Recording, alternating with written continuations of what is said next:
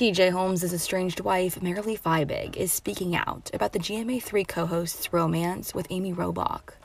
During the holiday season and in light of the challenging times, Marilee's sole focus has remained on the overall best interest of her 9-year-old daughter. Marilee's divorce lawyer, Stephanie Lehman, told DailyMail.com in an exclusive statement, adding, "Notwithstanding, we continue to be disappointed by TJ's lack of discretion, respect, and sensitivity toward Marilee and the party's daughter." Her attorney went on to say she is working with TJ's lawyer to, quote, move their divorce forward privately, expeditiously, and as amicably as possible.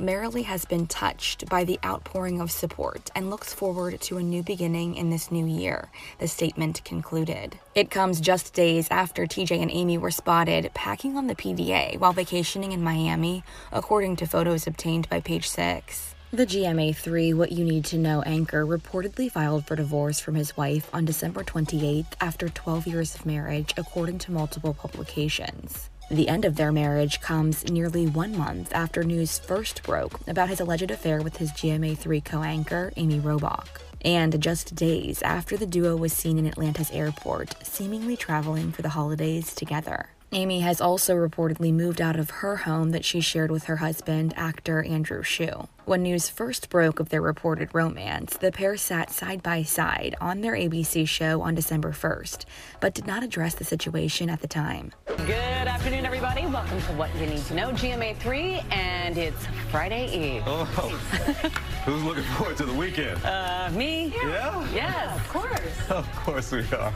The following day, they were back on GMA3 and didn't address the rumors head-on, but did seem to poke fun at their current situation.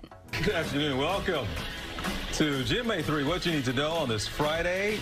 You know, it's too bad it's Friday. Is it? It's been a great week. Just want this one to keep going and going and going. Just enjoy it. Speak for yourself. Take it all in. I am very excited about the weekend, and I'm sure everyone else is too. We all love our Fridays around here. Some of us do, at least. By December 5th, it was announced that Amy and TJ were temporarily taken off the air as their colleagues filled in for them. Good afternoon and welcome everybody to What You Need to Know on this Monday. Amy Robach and TJ Holmes have the day off. I'm Stephanie Ramos. And I'm Gio Benitez. We are so glad you are here with us to begin this brand new week here on GMA3.